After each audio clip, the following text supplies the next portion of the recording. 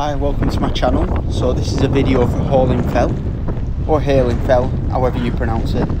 I've done this peak twice in 2 weeks, and what I'm doing is I'm combining the two video footages together. So I've got this one which is a clear daylight shot, but as you can see it's also raining as well.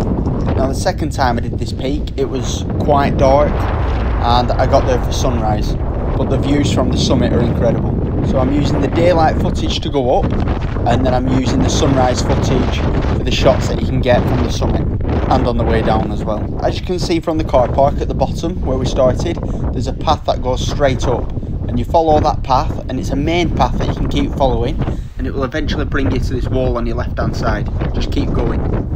What you will see on your way up, however, are some small cairns and some little turn-offs to your right. Now there is nothing wrong with following these little paths because they do eventually all take you to the summit, but this is your more direct routes that I'm taking here and showing you. And I got up and down within 20 to 25 minutes as well. On a dry day it's quite a pleasurable walk up, but on the way up and on the way down, if it's raining or it's wet, it can be quite tricky. As you can see, there's one of them paths just to your right hand side there, but just keep following this path up and it'll bring you in between these two mounds here, and just keep going. As you get between the two mounds, the path takes a sharpish right turn whilst heading upwards. On your way up you will notice these little footholds that there are at the side of the path or on the path. They are quite useful, especially when the ground is wet. We're almost at the summit now. As you can see just ahead, that's the summit cairn, and it's a high summit cairn as well. It's standing at about 11 to 12 feet. Just about to switch to the sunrise footage now. So here we are now approaching the summit cairn. It stands at 388 metres, which is 1,272 feet.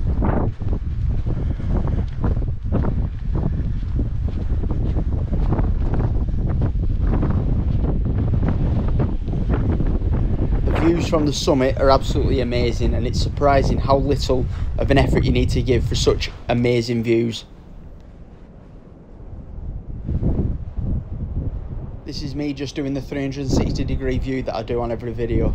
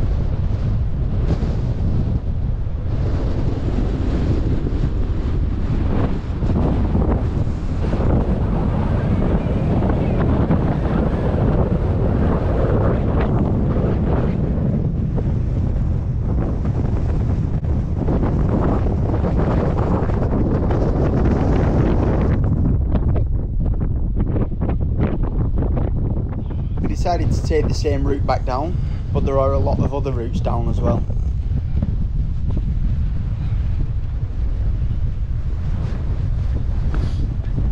For anyone who fancies starting the Wainwrights, this would probably be a great one to start off with. It shows them incredible views and it's a great peak for a beginner.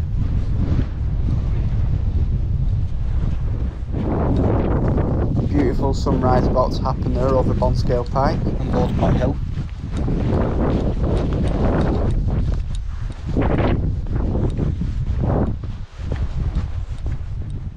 There's a couple more peaks you can do from here when you get back into Martindale. You can carry on past the church and go up Steel Knots, or you can make your way down into the valley and go up Bedder Fell. By next week I will have released another video, and it will be me going from the Martindale Church up to Steel Knots, so you can see the route that I take.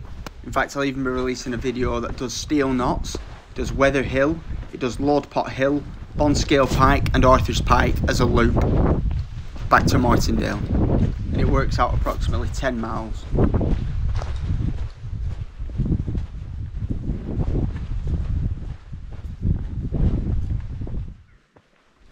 with the ground being dry and relatively hard, it was quite easy to get up and down this fell, and I got up and down within 20 to 25 minutes. And that also included doing a summit 360 as well.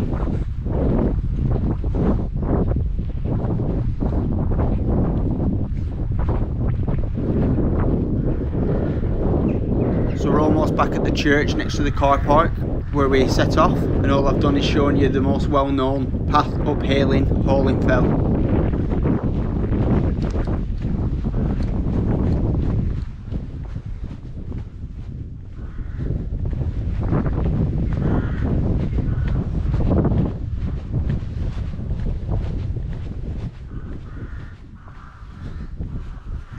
Thank you for watching. I hope you enjoyed my video.